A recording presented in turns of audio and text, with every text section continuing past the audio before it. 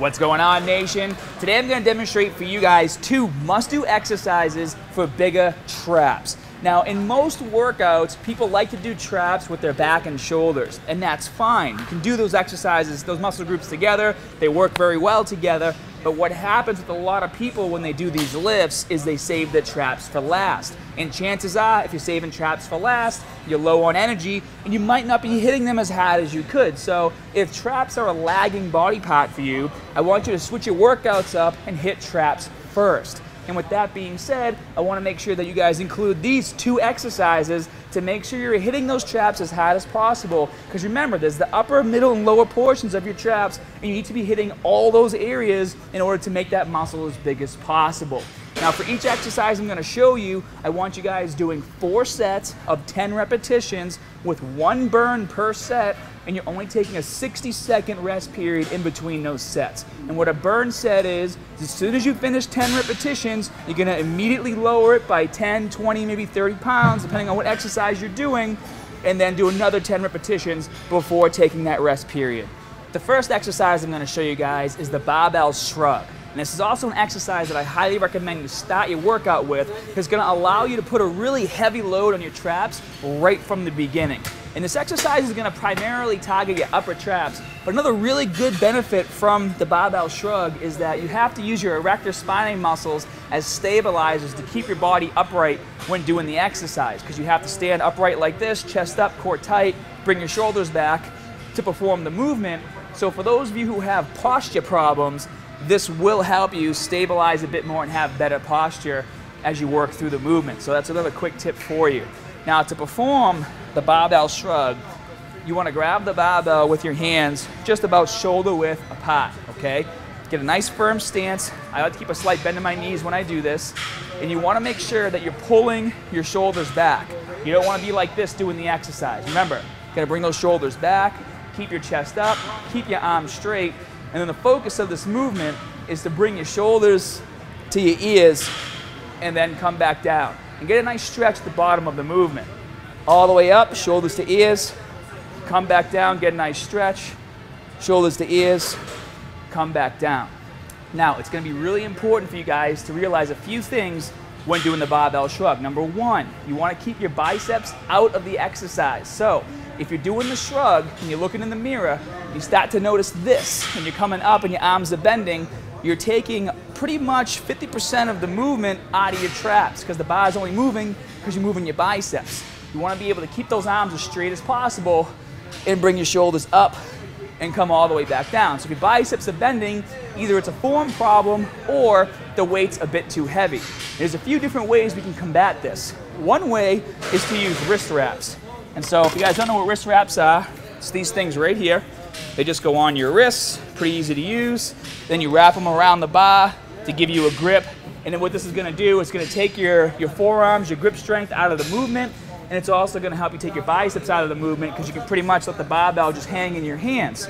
Now, if you do use wrist wraps, these aren't an excuse to load 3 or 4 45s on each side and look like a jackass throwing the weight around, because if you start doing that, you're not targeting your traps at all. And you'll see this in the gym a lot too. If your form goes from doing this and looking nice and smooth to this, you're not doing anything. You're not activating your traps, you're not getting really any muscle breakdown. All you're doing is putting a lot of weight on the bar and showing everyone that you know how to use momentum to throw it around. Remember, if you guys want to build muscle, you have to actually target that muscle. And in order to target your traps, you have to make sure you're taking as many other muscle groups out of the equation as possible to get all that tension in your traps for maximum muscle damage. Now, I do have one other quick tip with this exercise. When you're doing the barbell shrug, you might have to go a bit lighter in order to do this, but because you're primarily activating your upper traps, you can keep your core tight and bend over slightly, which is going to change the range of motion of the movement, and then come up like this and get a bit more mid-trap activation throughout the movement. I'll show you guys from the side. So, you're going to keep your back arched, you're going to lean forward a bit, the bar's going to hang in front of you. You're still pulling your shoulders to your ears, but you're going to get a bit more mid-trap along with upper trap engagement when doing this. And again, if you notice that you're using your biceps throughout the movement, try using some wrist wraps and let it all just kind of hang and really focus on that range of motion right here. Now the second exercise you're gonna do is the barbell upright row. And when you perform this movement, you wanna make sure you're grabbing the barbell shoulder width or just outside of shoulder width.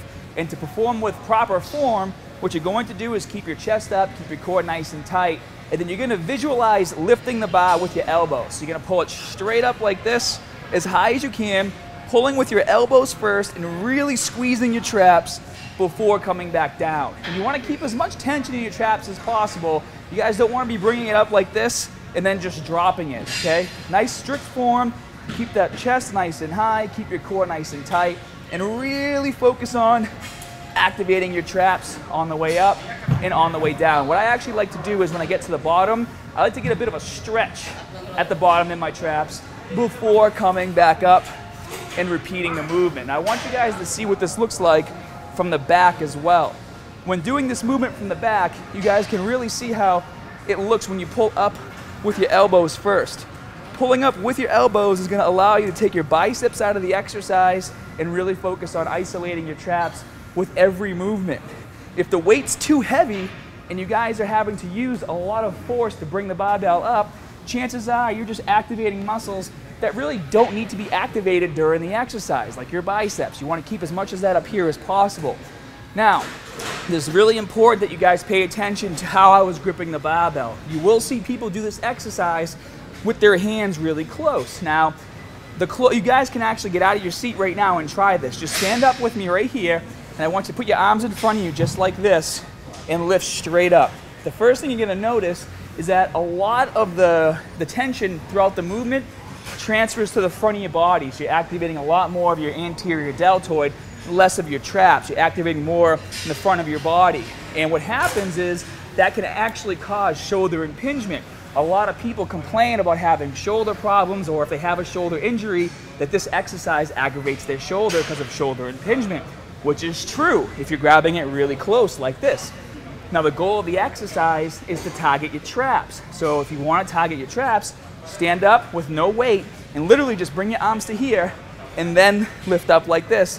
And you're gonna feel that the tension transfer from the front of your body to the back. You're gonna hit more middle delt, more rear delt, and you're definitely gonna feel a lot more activation throughout your traps. So it does make a difference on how you grip that barbell. So make sure you practice with light weight first, make sure you feel it where you're supposed to feel it, and then go into your set. Now before I let you go, I want to leave you with one final tip. You can actually do both of these movements on the Smith machine. And for those of you guys who have a hard time with that mind-muscle connection and really focusing on the area you're trying to target, this might help you build that better mind-muscle connection so you can get a more effective workout when you start working with the barbells. So, if you're doing the first exercise, the barbell shrug, obviously you're gonna set up the same exact way you would if doing this not on the Smith machine. That's a very important thing to keep in mind. Whenever you use a Smith machine, no matter what exercise you're doing, always try to mimic the same exact form that you would use when you're using a regular barbell. That way it transfers over very easily. So, for this exercise, you're gonna stand in place, grab the barbell about shoulder width apart, and then focus on keeping your core tight, your chest up, and bringing your shoulders to your ears, and then coming back down, just like this. And it's gonna be nice and smooth. You don't have to worry about the barbell flying all over the place, and you'll be able to really focus on isolating your traps. Same thing for the barbell upright row. Grab just outside of shoulder width, stand as close as you can to the bar, because remember, you're not controlling it on the way up and down. It has a strict range of motion. So you're gonna have to lean forward probably a little bit, keep your chest up, and bring it up, and really focus on pulling with your elbows. Try to hold on to the barbell with your hands, but keep kind of a relaxed grip so you're not really targeting your forearms too much, and then try to pull with your elbow to avoid using your bicep. And that's probably gonna be the hardest thing for you guys to learn how to do, but you can practice on the Smith machine. So, lean forward, make sure that bar drags up your body, go as high as you can, bring it up to your chin, and then back down and practice like this. So, hope you guys enjoyed this video. If any of you guys need a full 12-week program focused on building muscle and strength, make sure you click the link down in the info section below to my 12-week transformation challenge. Be sure to hit that like and subscribe button, and as always, More good stuff coming soon. See you guys.